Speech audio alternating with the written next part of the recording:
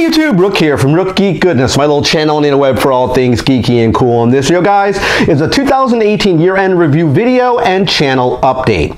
I haven't put a channel update video out in a while. I thought, you know what, the end of the year rolled out a couple days ago. Going into New Year, I think this would be a good point to do that. So first things first, this is my first video of 2019. I want to thank all my viewers and subscribers. It does mean a lot to me for anyone who viewed my content or still views my content on at least a regular basis. Or if you're a new subscriber, thank you for watching this very first video. I want to kind of give you an update of what 2018 was for me. So first things first, I got my note cards here, so let's talk about it. 2018 was both a good year and bad year for my channel. I know it sounds sort of like an oxymoron, but that's what it really was. 2018, we introduced some really good things. First things first, we introduced streaming. Streaming was a big part of my channel going forward. I didn't know anything about streaming. The beginning part of 2018, I actually talked with a friend of mine I met online, Cletus Selden, who was a professional boxer and longtime Funko collector, big time geek. Him and I worked together to put together the stream, and I've been streaming ever since, at least for 2018 goes. Also, we could talk about giveaways. Giveaways was really big in 2018 for me. I did almost a giveaway every month or close to every single month. A prize went out, usually sponsored by Entertainment Earth. I think they were really good prizes. Tate's Comics, which is a comic book store in Lauderhill, Florida, which is really linked with my channel. I did a lot of stuff with them before. As far as giveaways, I've walked around their store shooting video. They sponsored my second-year anniversary video, which is sort of a scavenger hunt where I basically had the people watching the videos had to put together words to get prizes, 3 different prizes I had set up. And I want to thank, again, Tate's Comics for sponsoring that particular video and that giveaway. It was very, very fun to do. If you didn't know, my channel was created in 2016 on July 4th. I wanted it to be a special day for my channel, and that's when I rolled my channel out. Also, subscriber growth. My channel has grown exponentially, and I think for the most part, it's been good subscribers. When I started my channel out originally, like I said, in 2016, I had a lot of issues. I did a lot of sub for sub stuff. If you're new to YouTube, I do not recommend sub for sub. It does not work. My numbers are extremely inflated, so I can't really tell people who watch my content and who don't watch my content. The biggest negative that came out, in my personal opinion, of 2018 was in February of 2018, which was loss of monetization. All small-time YouTubers, if you're a small-time YouTuber, you know what I'm talking about. YouTube changed their policies for putting ads on their videos. So you had to have 2 things to get monetization. Of course, monetization means to put ads that would roll on videos that you would either click on or watch, and YouTube would pay you small amounts of money per video, or per click, basically. They changed how they did everything in February 2018, where you had to have 2 things. You had to have 4,000 hours of consecutive watch time and 1,000 subscribers. You had to have both those things. I have 1,000 subscribers, but my watch time has always been on the low side, mainly because that inflated YouTube count I mentioned earlier for subscribers, it really affected my watch time in minutes. I'd rather have less views and less subscribers and higher watch time in minutes. That has hurt my channel erroneously. It's hurt me big time. I try to put the words together for that because it really hurt my channel in as far as its growth goes, because I cannot get monetization. I lost it, unfortunately. I ran the numbers a little while ago, and I had about 132,000 minutes of watch time for the entire year. To get monetization, so you'll know, if you take that 4,000 hours of watch time and break it down monthly, it's about 20,000 minutes of watch time per month. It's about 240,000 minutes of watch time. I'm about 132,000 minutes of watch time, about 2,200 hours of watch time. I'm a little under half the number I need to get to that magical 4,000. I really wish I could get the watch time up higher, and I wish I could get my monetization back, but unfortunately I can't at this moment, and that's okay. I came to grips with it. I understand why YouTube did what they did. I really wish my monetization was back.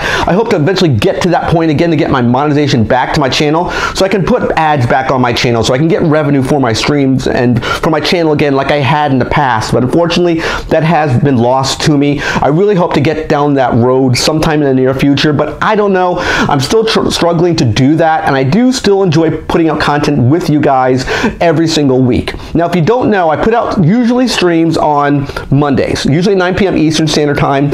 Streams run for about 30 minutes. I decided to cut them back from an hour because I had lost about half the audience for an hour-long stream. I do hour-long streams now as special streams, meaning if it's going to be reveals for San Diego Comic-Con or New York Comic-Con, if it's something that's a big set of news that drops, I'll do a special hour-long stream. But most of my streams are 30 minutes. Usually it's some type of topic that I'll talk about, get some audience participation. That's what I usually do in my streams. Then I put out content on Wednesday and content on Sunday. That's how I normally do my content release in a given week. Also, some things that happened in 2018. If you're not aware, I actually hold a podcast. I'm a big wrestling fan myself. Many of my subscribers who watch my channel are wrestling fans as well. Me and another YouTuber named Collecting and Hobbies, otherwise known as Star Wars Collecting and Hobbies, do a podcast called Worldwide Wrestling Podcast. I'll put a link in the description box of this video if you're interested in it. Him and I would normally put a podcast out about 2.5 hours per podcast. We're deciding, and it would run for about twice a month. We're going to be changing our schedule up going in 2019. We're going to try to put them out more regularly, closer to the releases of pay-per-views for WWE. He handles all the WWE content portion of it. I handle all the independent news, stuff that's not WWE. And again, there'll be a link in the description box of this video if you want to listen to those podcasts. Him and I are really entertaining. We bounce off one another a lot. He knows a lot about WWE. I handle a lot, as I mentioned before, a lot of independent stuff. Now let's talk about some stuff that's happened in 2018 going into 2019. People have asked me about a lot, and I have no one to blame but myself. This is on me, guys, and I do apologize big time for this. Streaming. Streaming hasn't been regular in the last 3 weeks as far as recording of this video goes. I had a trip in the middle of December I took to Universal Studios. The following Monday, normally I would stream. I was extremely tired from that trip. That next following Monday was the holidays, which was Christmas Eve. No stream for that particular day. And the next following week, instead of doing a stream, which would be New Year's Eve, I did a top 10 list of collectibles in 2018 I picked up. If you haven't checked out that video, I'll link that in the description box also of this video if you want to watch it. I spent a lot of time putting that video together, spent a lot of effort really stitching how that video would work, where the items would fall on that list. I take a lot of pride in that video. I thought it came out really, really well. But that went up instead of a stream. Streaming going forward will continue the following Monday, this coming Monday. I do apologize again. Streaming will go back to its normal basis of 30-minute streams. Now let's talk about toy hunting. I haven't had a toy hunt video in probably close to a month, and I really have no one to blame but myself. I know you guys really like my toy hunts. I get very excited in my toy hunts. I get very animated. When you see me going, yes, yes, yes, with an item, I very much get energized and enthusiastic when I find something on the shelves. Maybe not as enthusiastic when the camera's rolling, but I do get very enthusiastic when I find something, especially something cool in the wild.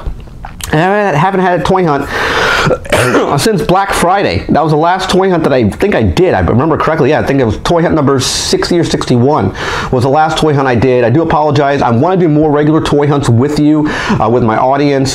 There's some really cool items coming out, at least the first quarter of this year, 2019, January, February, March. Some really cool stuff coming out. I want to do some toy hunts for that. Funko stuff, action figure stuff, some great stuff coming out in the near future. Keep an eye out. There will be some toy hunts in the near future. Giveaways. I mentioned that a couple minutes ago, giveaways. I really take a lot of pride in my giveaways. I try doing US-based giveaways only because the pricing of shipping internationally is extremely expensive. The most recent giveaway is still going on right now. Of course, it was from Dynamic Displays. It was this Funko 1-Up box you can see here. Very cool item. Dynamic Displays built this for me as a demo piece. This is a custom-made item. This giveaway is still running currently. Again, I'll put a link for this item in the description box of this video as well. It's inspired by, of course, Stan Lee, if you didn't already know. It's going to be running for about another week as far as I remember, and I'll pull the winner that following, I believe, Wednesday, when I'll pull the winner for that video, for this giveaway. We had about, I think, 70 entrants so far into this giveaway, close to, I think, 700 physical entries themselves. Getting a lot of traction for this giveaway. I didn't think I'd get that much. I was going to be happy about 20 to 30 people, but having close to 70 people involved in this giveaway, I'm very excited for. I hope you guys will like this, whoever wins this giveaway. It's a really cool piece. I'm very happy to give this out to one of my viewers and subscribers. Next giveaway is going to be happening after this one. About 2 weeks later, I'm going to be doing another giveaway. I talked about it on the last stream I did. It was one of two properties, which will be Funko. It's a full stream of products, full line of items, sponsored again by Entertainment Earth. Again, big shout out to Entertainment Earth for putting this product out for me. It's either going to be Lord of the Rings or it's going to be Fallout. I don't want to spoil it for you guys. I want you to stay tuned for that giveaway. It's going to be going, I'm thinking about 2.5 weeks is when I'll do that next particular giveaway. And subscription unboxing videos in 2019. If you don't already know, I subscribed to a company called Collector's Case. They did probably one of the best subscription boxes I've ever had. I've done many subscription boxes from many different companies. Most of them were hit and miss. Collector's Case is the one that has a lot of traction, very consistent with their boxes. The price point was very reasonable, about $25 for their standard box. Usually you have a 1 in 3 chance of pulling an autograph out of those boxes. They had the Sure Thing case, which you could upgrade your normal box. Usually about $50 to $60, you get a guaranteed autograph. Collector's Case was a really, really good company. They're readjusting their business model. They're making some changes, and they have a blackout period, and they held off any cases currently right now going into 2019. So I'm going to pick them up again when they start back, when they release that blackout period and readjust their business model. I will be going back with Collector's Case. So in conclusion, I want to thank everybody who watches my content, watches my channel. Even if you watch one video, watch many videos, I want to thank everyone from the bottom of my heart who watches and subscribes to my content, at least on a semi-regular basis. I know you can be watching anything out on YouTube. You want to spend your time and effort watching and doing stuff with me, and I really appreciate it a lot from the bottom of my heart. Going forward in 2019, we have more giveaways. We have, of course, the dynamic display giveaway going on currently. It's going to be going on for about another week. 2 weeks later, we're going to be doing another giveaway sponsored by Entertainment Earth. Streaming will be continuing going forward as far as next week goes. I'm going to be starting streaming up again. The Worldwide Wrestling Podcast will be continuing to put up podcasts, usually now once every week. We're going to be trying to do. We're going to make shorter episodes and more frequent. Toy hunts will be happening hopefully every week or every other week, maybe once every 2 weeks at the latest, because I do want to do more toy hunts with you, my audience. I have a lot of fun doing it. And again, unboxing videos, we have to hold off until Collector's Case releases the blackout. Until that time, that'll be the only box I want to get, at least for the moment right now. And again, I want to thank everybody who watches my channel. Definitely click that like button. Always click subscribe, which will be a picture of my face. When you subscribe to the channel, click that bell icon to be notified of my latest videos. And of course, last but not least, you can click Windows over here to watch more of my content. Take care, guys. I'll see you next video, and bye-bye.